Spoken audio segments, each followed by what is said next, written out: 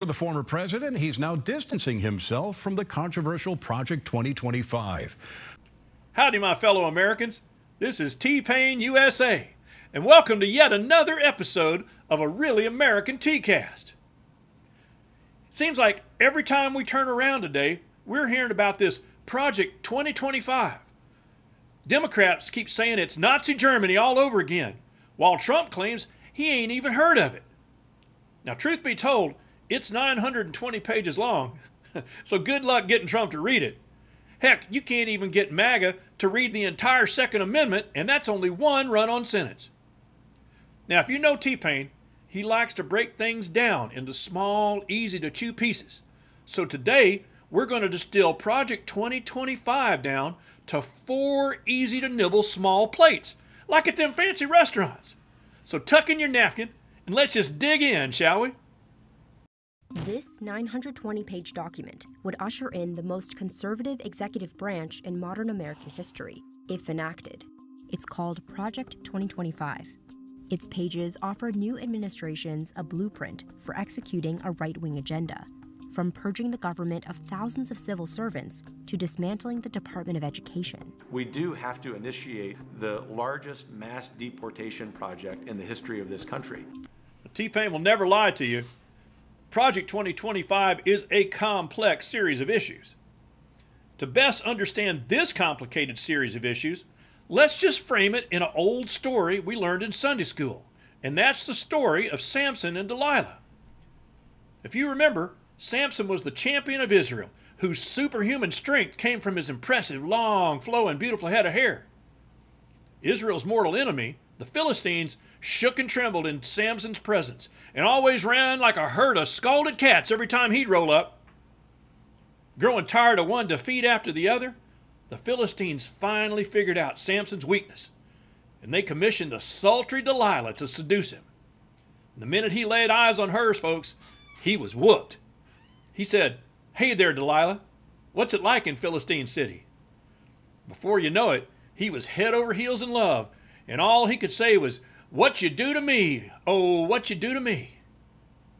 Now, one morning, while he was sleeping off an afterglow, them Philistines snatched him up, cut his hair, and burned his eyes out with a hot poker. Bald and blind and bound in chains, Samson was no longer a threat. So you see, the comparison here is really pretty easy. Samson is our democracy, and the Philistines, they're the Republican Party. Now, they were fine with democracy as long as only white people were using it. But once minorities got access, it was time for that rascal to be gone with the wind. All they needed was a ruthless Delilah to seduce American voters by appealing to their worst instincts. And they found that tempting scoundrel in old Donald Trump. And the same father of lies that worked his will through the wily Delilah now frames Trump's thinly veiled promises to give democracy a haircut, and once powerless, poke out its eyes and throw it in the deepest, darkest prison. You folks are probably asking yourself, T-Pain, where are you going with this? What's this got to do with Project 2025? Well, just bear up another minute, because this is where our stories merge. The project has 4 main pillars: a policy plan, a personnel database, an online academy, and a playbook for the president's first 180 days in office. Well, ain't that a kick in the pants? We see now that Project 2025 is broken up into 4 pillars. And you know, it's kind of ironic because they brought old Samson into the Philistine temple to mock him in front of the whole town, and that temple was said to rest on 4 main pillars, just like Project 2025. So our job, folks, just like old Samson, is to get into a position where we can get our hands on them pillars and start to push and push until the pillars crumble and the whole house comes tumbling down. The first pillar is a policy agenda that focuses on dismantling the so-called administrative state, or what some conservatives call the deep state. Either the deep state destroys America, or we destroy the deep state. Donald, is the deep state in the room with you now? Blink once for yes or twice for no. Folks, the deep state for Donald Trump's kind of like the weather. He's always talking about it, but he never does anything about it. That is, until Project 2025. Let's see some more about this first pillar. Dismantling the administrative state means purging the civil workforce of tens of thousands of federal employees and replacing them with conservative, pre-vetted picks. We used to call that bringing in the ringers. Trump's vision is to fill the federal government with a bunch of hiney-smooching yes men, sprinkled, of course, with an occasional yes woman, provided she's an 8 or hotter. Trump intends to remake a bloated bureaucracy into his own image, and he will do that by creating a litmus test that is essentially one question and one question only. What do you reckon that question might be?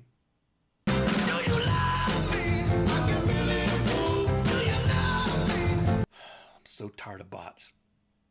The plan would dismantle the Department of Homeland Security, eliminate the Department of Education entirely, and transform the FBI into a political task force that is accountable to the president. We just stopped blowing on the fur, and now we're getting to the hide. Getting rid of the Department of Education would be, by definition, a no-brainer. Brain, education, no-brainer? Nobody? Well, you see, getting rid of the Department of Education in a MAGA society makes all the sense in the world, because the last thing they want voters to have is an education. You keep them dumb, and they'll keep voting Trump. All righty, let's deal with the FBI next. As you saw in that last clip, Trump wants to make the FBI into his own personal police force to execute his political agenda. It's kind of like a fire department that starts fires instead of putting them out. And you know, that got T-Pain to thinking. You remember that little Austrian fellow with the funny mustache that created his own personal police force to execute his political agenda? Like T-Pain was saying, there was this little Austrian fellow with a mustache, and he was trying to create, well, he created his own personal police force to execute his own political. We'll catch that critter one day. The playbook also outlines a plan to bring many federal agencies, like the Department of Justice, under more direct presidential control.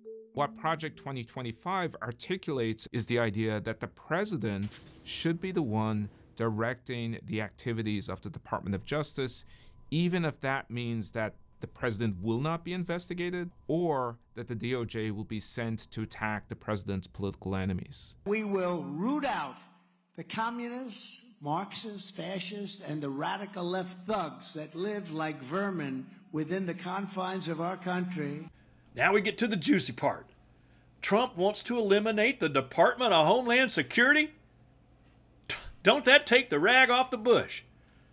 Fun fact, the Department of Homeland Security was created in 2003 during the George W. Bush administration, a Republican, to combat foreign terrorists that wanted to attack America. But now that the real terrorists are American citizens, living on American soil and voting for Donald John Trump, they're ready to tear it all down. Looks like the bank robbers want to get rid of the security cameras. Folks, if you're even remotely amused by any of these videos T-Pain's making, take just a second and head over to Amazon.com and search for T-Pain USA in books, and you'll find out T-Pain's got two political bestsellers to offer. Check them out. Pillar 2, Personnel Database.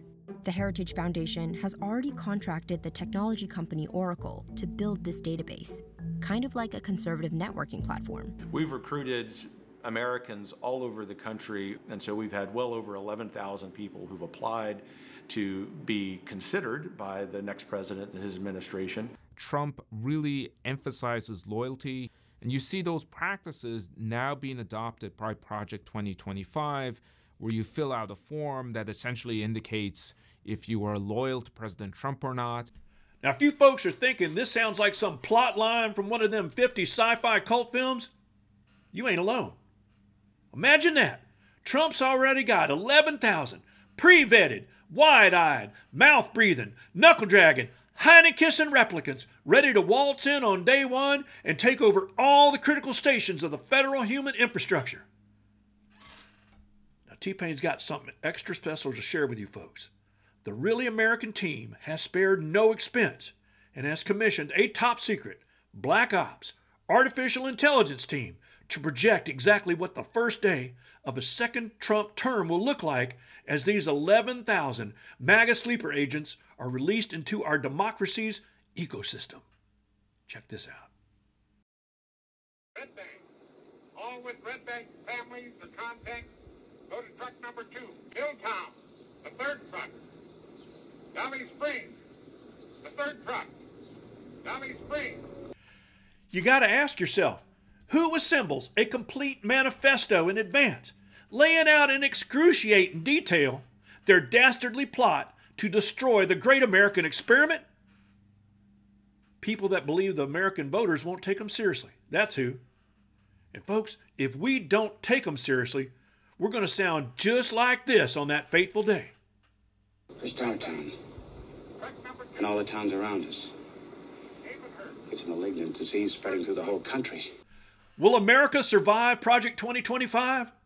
Will the altar of democracy become a desolation of abomination where the ideals we have held dear for 2.5 centuries will be sacrificed and replaced with the graven image of a golden ass?